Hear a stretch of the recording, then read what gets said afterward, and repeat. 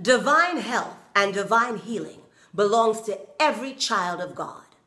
Sicknesses and diseases are not God's plan for our lives, but you have to take it boldly by the force of faith. Matthew 11:12, Jesus speaking says, "And from the days of John the Baptist until now, the kingdom of heaven suffered violence, and the violent take it by force." So you have to take your healing by the violent force of faith in prayer, praises, fastings, and most important of all, the Word of God. You know, I recently read of an army commander during World War I who made every man under his authority memorize the 91st Psalm. It didn't matter whether you believed it or not. You had to memorize it so that when he called on you for a particular verse, you could say it perfectly on the spot. "Yes, sir, Psalm 91, verse 7, sir. 1,000 shall fall at thy side, 10,000 at thy right hand, but it shall not come nigh thee, sir." But do you know that during that war, that infantry had no casualties, and anyone that was wounded got healed? The secret? The Word of God has supernatural power to protect us and to heal us.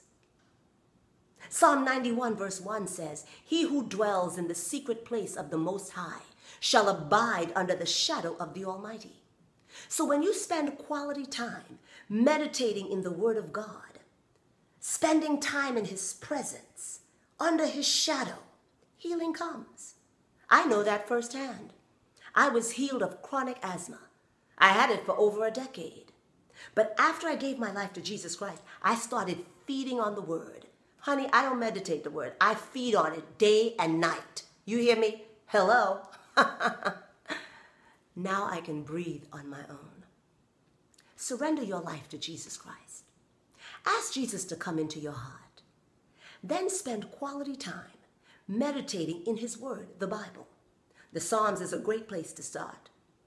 The Holy Spirit, who is the Spirit of God, will come to teach you and to heal you as you spend time meditating with a sincere heart of faith. Come on, let's pray. Heavenly Father, in the name of Jesus, everyone under the sound of my voice in need of healing, let your healing power flow through them now. In the name of Jesus, let your restoration power start in their lives now. In the name of Jesus, I curse every sickness and disease in your bodies. I command every chain of sickness holding you bound to be broken now in the name of Jesus. In the name of Jesus, be healed now. Say with me, I receive it. And in the mighty name of Jesus, so shall it be in your life. I love you. God bless you. I'm Hazel. I'll see you next time.